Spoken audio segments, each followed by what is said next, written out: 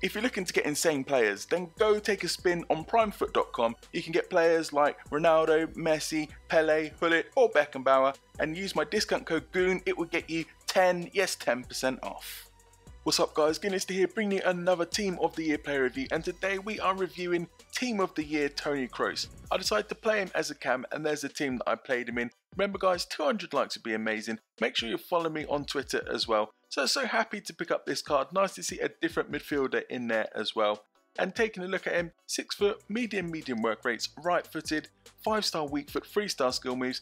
Cost me just under 1.3 million, played 10 games, got me 6 goals and 3 assists as well, which isn't a bad return. So how does he compare to his regular card? Well, it's massive increases right there. He's gone up by 8 overall. You can see that passing has gone up by 8, dribbling by 7, physical by 9, shooting, defending and pace have all gone up by 10. And you can see that in the in-game stats, this guy is outstanding. Look at that strength for 83 as well, that is decent. Then you can see vision 95, so many dark green stats right there.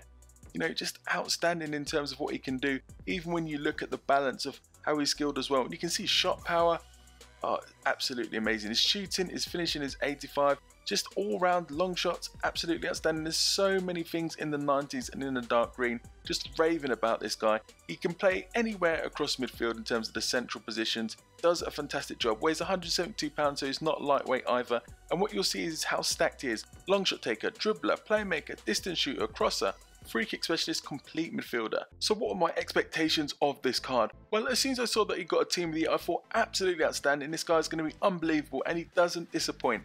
The only thing that you can say bad about him is he's not the quickest. He is slow for a Team of the Year card. 68 pace is not that slow for a midfielder normally. However, when you're thinking it's a Team of the Year, he is slow for that.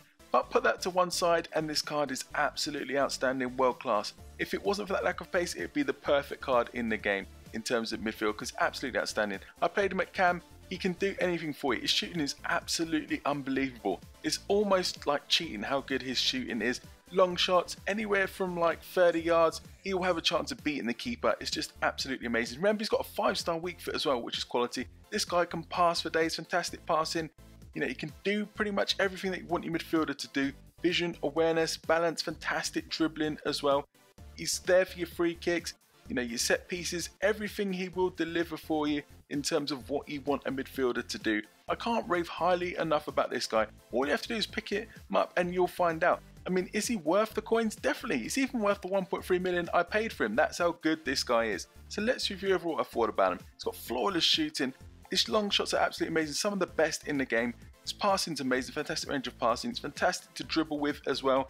Free kicks, he'll just take them for days and beat the keeper. Strong as well, and he's also got the 5-star weak foot, so all key things just make him a fantastic player in the game. The only thing I can say bad about him is that he lacks pace, and I know that's a big deal to a lot of you guys, but overall I don't care. I think he's a fantastic player. For me, worth every single coin that I paid for him, and I'm going to give him a 9.75 out of 10. If he only had a little bit more pace, he would have got the 10 out of 10. So that's the review guys. Go pick him up if you can afford him. Highly recommend him. Hopefully you enjoyed it. If you did, leave a like below, comment, subscribe, and as always, thanks for watching.